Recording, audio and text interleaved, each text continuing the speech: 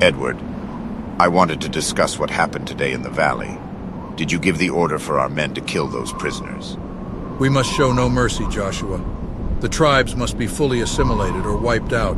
Women, children, all must submit or perish. Is it not possible to incorporate them without such extreme measures?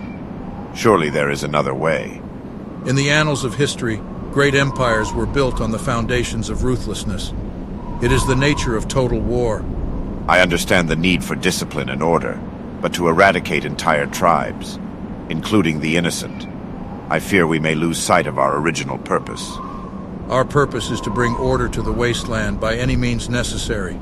The weak must be purged, so that the strong may rise. Do you not see the wisdom in this? I see the reasoning, but is it not possible that the brutality we inflict upon these tribes will create more chaos and resistance in the long run? It is the only way. Our enemies must fear us, and the only way to instill that fear is through absolute dominance. It is the harsh lesson of history. Very well, Caesar.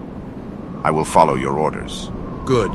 We will build a new world, and the price of that creation will be paid in blood.